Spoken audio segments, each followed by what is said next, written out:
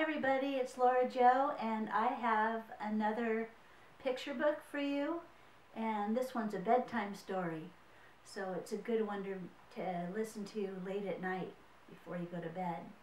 And it's called Tell Me Something Happy Before I Go to Sleep, and it's by Joyce Dunbar and Debi Gliori.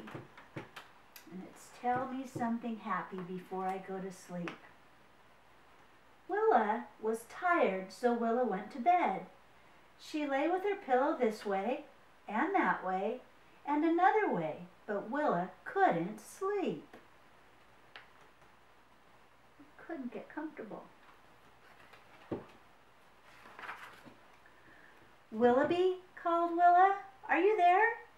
"Yes," answered Willoughby. "I'm here." "I can't sleep," said Willa. "Why can't you sleep?" asked Willoughby. "I'm afraid," said Willa. "What are you afraid of?" asked Willoughby. "I'm afraid that I might have a bad dream," said Willa. "Think of something happy, then you won't have a bad dream," said Willoughby.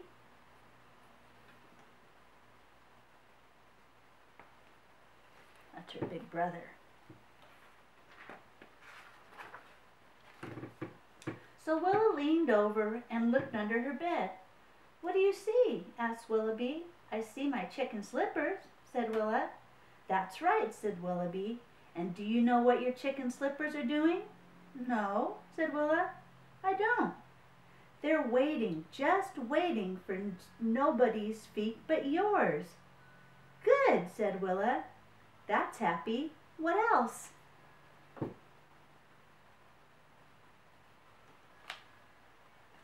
"What else?"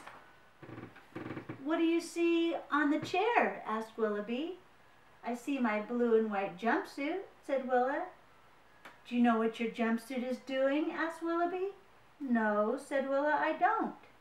"It is longing, just longing for tomorrow, when you will jump out of bed and put it on." "Good," said Willa. "That's happy. What else?" She's got her big brother going. He has lots of good ideas. Willoughby picked Willa up in his arms and padded softly downstairs to the kitchen. He opened the pantry door. "What do you see on the shelves?" asked Willoughby. "I see bread and honey and oats and milk and apples," said Willa. "That's right," said Willoughby, "all waiting to be made into breakfast for you and me to share." "Oh, good," said Willa. "That's happy. What else?"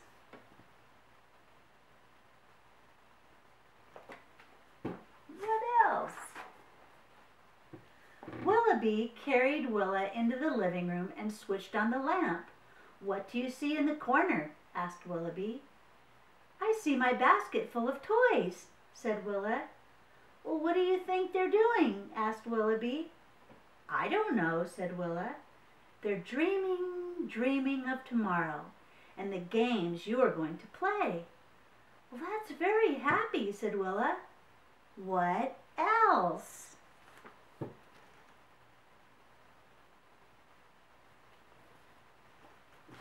What else is a happy thought? Willoughby carried Willa to the window and opened the curtains wide.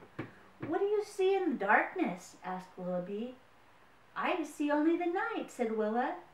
"What do you think the night is doing?" asked Willoughby. "I don't know," said Willa. "The night is waiting, waiting for the morning, which is on its way round the world." "That's happy," said Willa.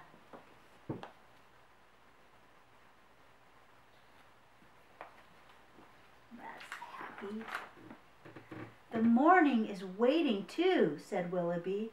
"What for?" asked Willa. "Oh, lots of things," said Willoughby. "What things?" asked Willa.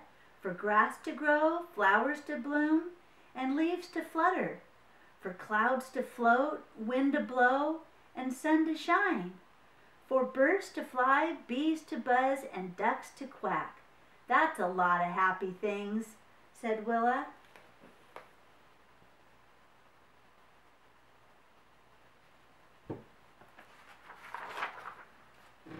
"There's just one sad thing," said Willoughby. "What's that?" asked Willa. The morning is waiting for you too. It's waiting to wake you up.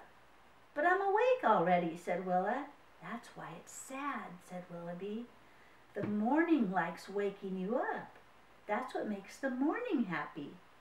Willoughby, said Willa. What is it? Asked Willoughby.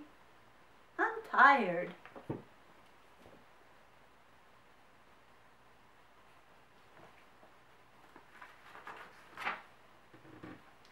So Willoughby carried Willa back to bed.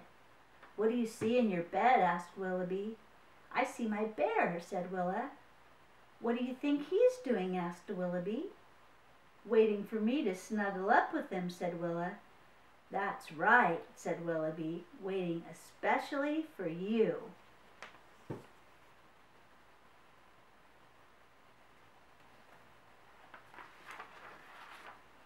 And when the morning comes and wakes me up, will you still be here?